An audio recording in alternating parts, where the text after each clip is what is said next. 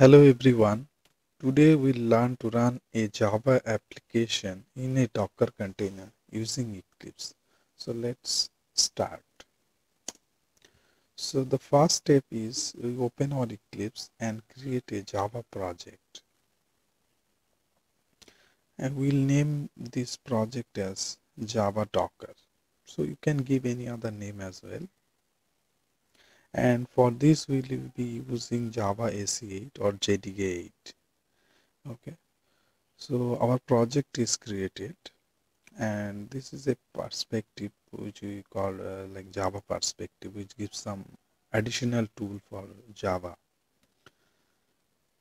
Okay, now I'll create a Java class file. Okay, and we'll put it in a package, and I name the package as com.myapp. Okay, and under this I will create the Java file. So this is our main class, and we name it as hello world, and we also include the public static void main. Okay, now I will put a simple hello world statement so that when the command or the application runs in the Docker container, you see actually the output that actually it is running. Okay, so we'll just write hello world is running in the so to be.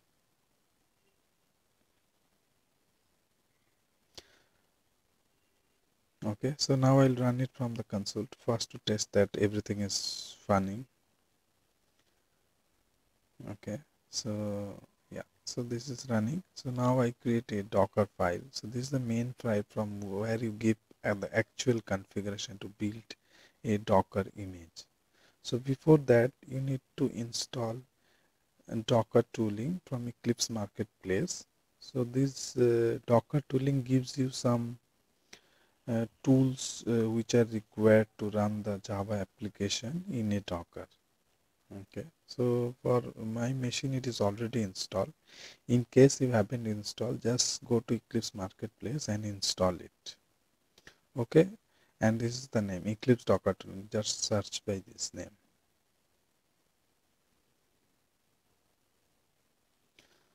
Okay, now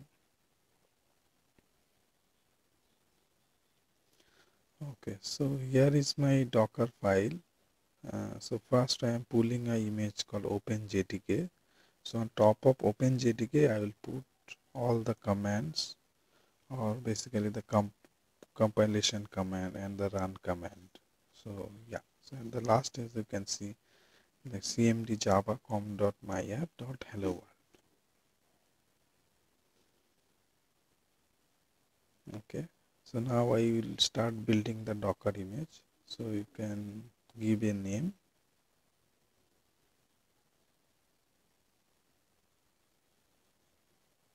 Okay, so hello world local. So now I have executed the command for building the Docker image. So it is building the image as you can see in the command line. Okay, and see at the last it is showing that successfully built and successfully told hello world local latest. So latest is just a tag, as you can see, like image with versions you can give 1 or 2. Okay, by default is the latest. Okay, so now I'll run like how I can run directly from Eclipse this application in that image or the Docker container we have built. Okay, so this we connect to the Docker daemon running in the background. Okay, and we select our image. Okay, okay, so running this, you see it has connected to the daemon and you see the output is here.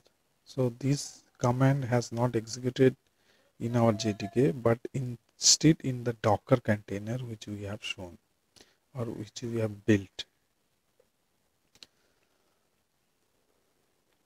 Okay, so now I will see the most important part, that is so we have done our part like running the Java app from the Eclipse. Now I'll show from command line what actually is being there in the Docker image and how exactly it runs, like the basics. Okay, so I see the contents of the Docker file. Okay, now let's run it from the command line. So docker run build hello world local, and just remember to give this last dot at the end of this command. So this basically picks all the things from the current directory. Okay.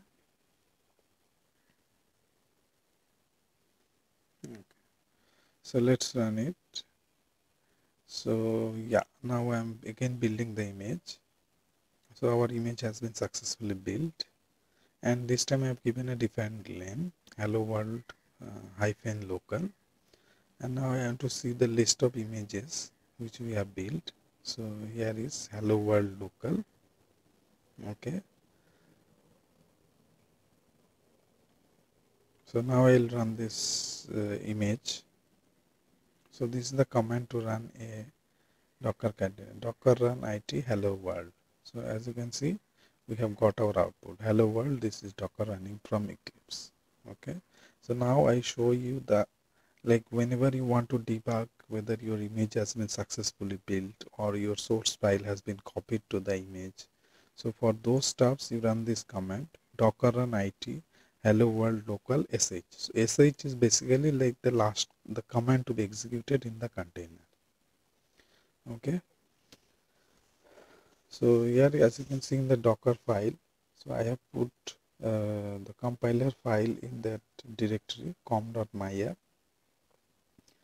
Okay, and I have, now I will go to the directory com. So I have myapp.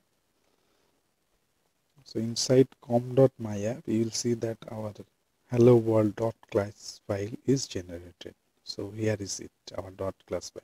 So like this way, if you build some other images on any other application, you can always go there and just see whether your contents are there.